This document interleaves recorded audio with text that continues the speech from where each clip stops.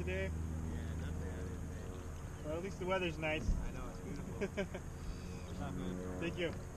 What's up, guys? We're back to the land where I rescued the bird, but also lost, I'm pretty sure it was the biggest trout I've ever hooked. I mean, I never saw it, but if I had to guess, it'd probably be in the 10-pound-ish range. So I'm back out here again. We're gonna give it a shot for a few hours. I'm out here in the afternoon this time, just because that's when I had time to. And we're gonna do a little bit of a test. So this time I brought my normal trout setup, 6-pound mono, main line with 4-pound fluorocarbon leader, and also my second rod, I brought my salmon setup. And for one reason is because the trout in here are basically the same size as a small salmon, and also I wanted to do a little test. So in my experience, these stocked rainbow trout, you know, the trout that they raise in a hatchery, feed them pellets in these little pens for their whole lives, and then plant them here for recreational fishermen like you and I to catch, I feel like those fish are not line shy at all. So we're gonna test that today. So on this setup, I got 20-pound mono and 15-pound mono leader with a tiny little hook there. So I'm using the exact same thing as on my regular trout setup as this one, just a lot heavier line. Some people might say, oh, there's no chance you're gonna catch one on this. The line's way too heavy, the trout will see that. And in my opinion, if it was a wild rainbow trout, yeah, they'd probably be right. I mean, those fish are a lot smarter. They're a lot more line shy, but in my opinion, my experience, these stock trout, I don't think they're gonna. So I'm gonna use the same weight, same bait, same hook, control the same speed, at the same depth. Only difference is a lot heavier line on this rod. Oh, and I also forgot to mention, I may or may not have one, possibly two special guests coming later on in this video. But first, we're gonna see if we can catch some fish.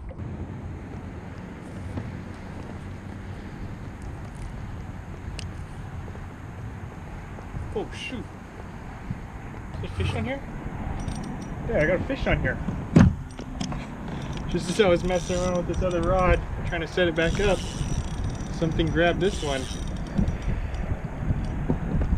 That is why it pays to keep your lines in, even when you don't think you're fishing. Holy smokes, this is something big. I don't have much line on here. I don't know if you can see that. We're all the way down to the spool, so I gotta chase this one down. This is a good fish, whatever it is. We may have hooked the mystery beast that I lost last time I was here. Yeah, this is a heavy fish. When it wants to go, it's going. So this was on the light setup. I mentioned earlier in the video I was going to try heavy and light, see if these fish were line shy at all. And this is on the light setup, my normal trout setup.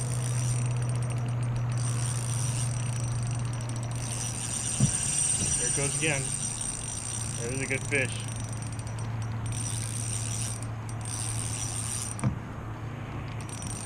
I was literally just messing around with this setup. I was just checking it to see if there's anything hung up on line. I like to check my lines every 15 minutes or so, see if there's any grass hanging off of our bait.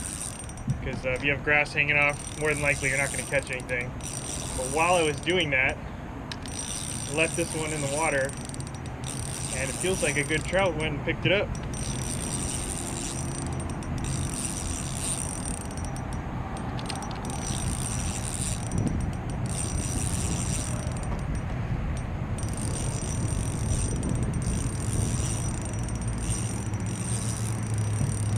Done. He's going to definitely go on at least one more run,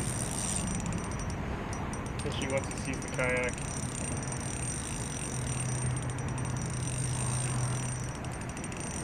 Back off the drag a little bit. There he goes. This is a good fish. This is a good fish. Look at that. Look at that. Holy smokes. I'm not gonna lie, this feels literally like exactly like the last one did. My last video, the one that came off. Look at the surface over there. right on the surface. Oh yeah, look at him. Probably can't see him. I don't think this angle's gonna catch it, but he just hit the surface over there. Not have a repeat of our last trout adventure. There he is. Oh, it's a good one. It's a good one. There he goes again. Oh yeah, it's a good one for sure.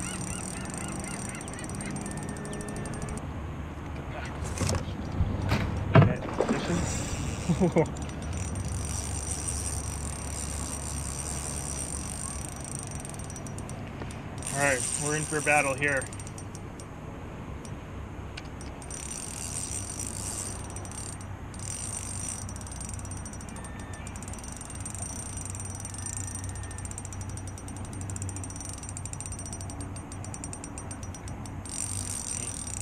We're at a stalemate right here. When you're losing light line like this, you just gotta tire him out. It's not really, can't rush it. Just gotta let it play out. Once he's tired, then you can go in for it. But if you rush it at all with this light line, it's not gonna work. You'll break him off just like that.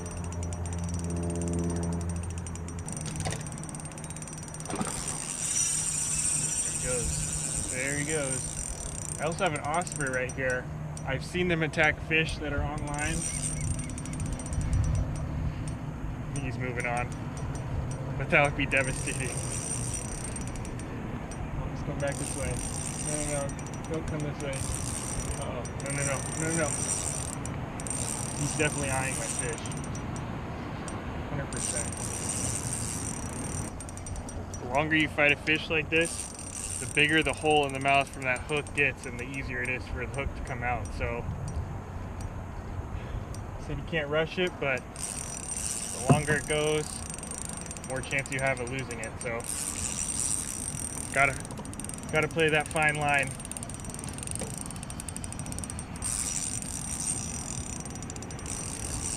He's tired. Oh, that's a big trout. Pretty sure this is a PB if I can get him. We're 10 minutes into the battle.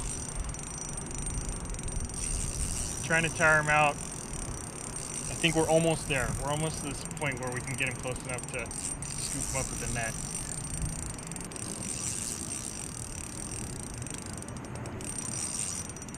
Okay. Got him. Oh, that's a big trout right there.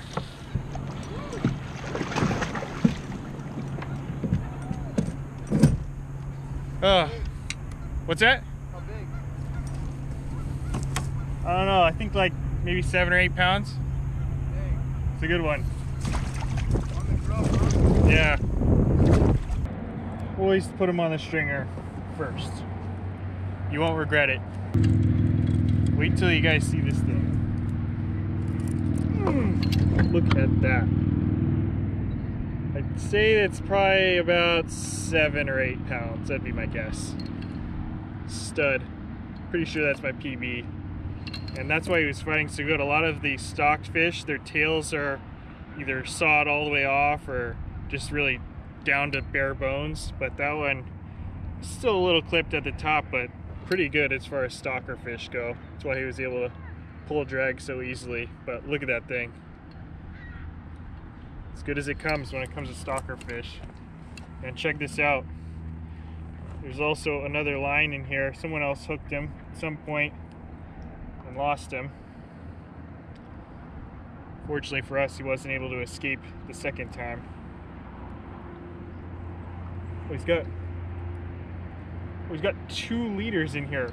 He's been hooked twice before and got away both times. There's one of the hooks. There's another one, another leader.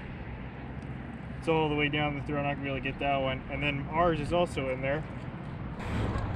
So as mentioned in my last video, this bump board right here is a lifesaver when it comes to measuring your fish on the kayak. And last time I hooked myself when I was trying to measure something, but this time I took the hook out, so we don't have to worry about that. Let's get him on here. I'm just curious what this guy measures.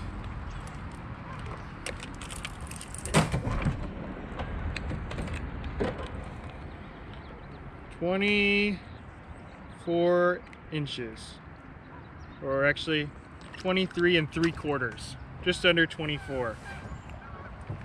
So I'll leave this thing linked in the description below if you want to check it out. Like I said, highly recommend if you're ever needing to measure anything on the kayak. It's a lot easier than using a traditional tape measure. All right, so what I'm going to do now, anytime I catch a fish on light line that pulls a lot of drag, you can see, I don't know if you can see that, but our line's all twisted up. It's not tangled, but it's all twisted, and that's because every time the drag comes off the reel, it's twisting it. You can see it just flying off, all twisted up. So in order to untwist it, what I like to do is just let out a bunch of line with no bait on the end, just the hook and a swivel. Just let out a bunch of line, just kind of troll it forward for a little bit, and that'll allow the line, it won't be perfect, you'll still have some twist in there, but it'll allow the line to untwist itself. And you can see right here, it's all twisted up. You go and try to cast or just do anything with a fish, this line is liable to twist up on itself and tangle itself on something, and you never want that when you're in dire need. Okay, can we put this on you for safety? Hold on. Interesting. Oh! I'm getting wet.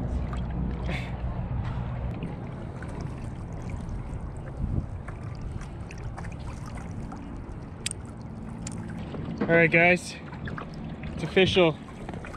We packed 2 people and 1 dog on a single Hobie Outback. We have Olaf's inaugural trip on the kayak. Also my wife's first trip. Yeah, they can see him. They're both enjoying it immensely. They're probably gonna want one even more than I do after this. Oh yeah, we have Olaf's life jacket on for safety. I don't have one though. That's okay. We're just, main thing is the dog is safe. We already caught our fish, but we'll see if we can catch another one here.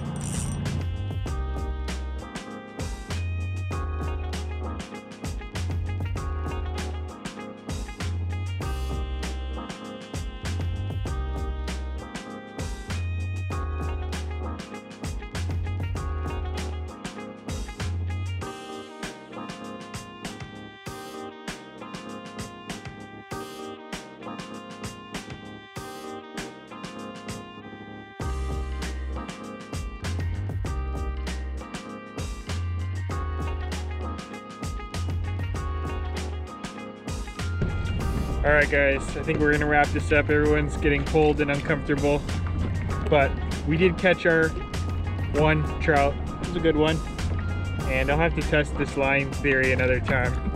1 fish just isn't gonna tell us the whole story. So thank you guys for watching, and we'll see you next time. What was the line? Hopefully you guys enjoyed the video. Olaf's tired, he's gonna take a nap. Got a seagull's coming towards us. Oh my god. About to get dumped on. We'll see you next time.